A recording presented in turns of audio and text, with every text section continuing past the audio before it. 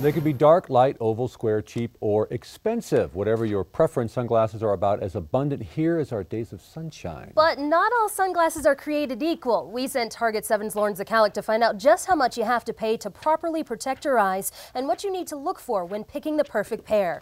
What we found may surprise you. We're blessed here in New Mexico with more than 300 days of sunshine a year. But the rays aren't all good news. So here at roughly a mile above sea level, just walking outside compared to someone at sea level, you're already at a 10% increased risk of having damage from ultraviolet exposure. That's why so many people shell out loads of cash to get a good pair of sunglasses. As soon as the sun hits my eyes, I put them on. But does a shocking price tag or name brand glasses guarantee your eyes are better protected than, say, a pair you pick up at the drugstore? Target 7 set to find out, enlisting local eye surgeon Dr. Stephen Coleman to help. We brought a lot of these sunglasses to you guys, a wide variety between $1 to maybe $25, $30. See what kind of bang we can get for our buck. Pair by pair, we showed Dr. Coleman our picks, purchased from places like Walmart, Kmart, CVS, and the Dollar Tree. He starts with some advice. Pay close attention to the sticker on the lens. What it does or doesn't say will tell you a lot. Take this $1 pair, for instance. This one is labeled ultraviolet protection, which is fairly vague. Labels should at least say they protect 100% UVA and UVB rays, and the most widespread coverage, UV 400. This $5 pair from Walmart says it provides 100% UV protection, but what kind? It's a little bit vague. Yeah, really what you're looking for is the UV 400 to be confident that you're blocking the entire spectrum. But the thrifty need not worry. We found an $18 pair from CVS that blocks 100% UVA, UVB rays.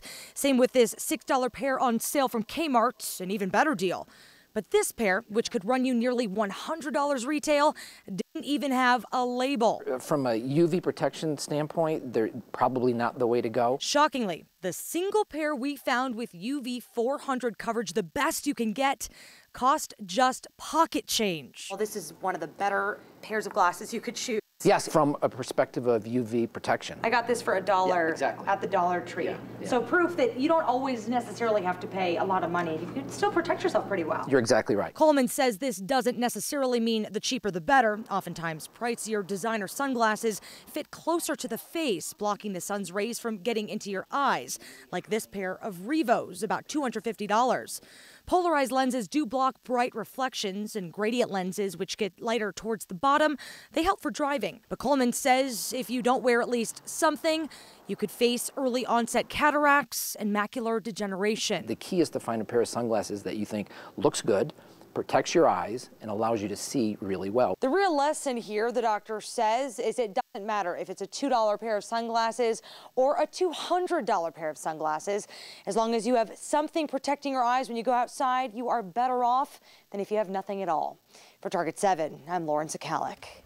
And another good tip for buying sunglasses, if someone can see your eyes through the glasses, they're likely not dark enough and won't provide the proper amount of protection.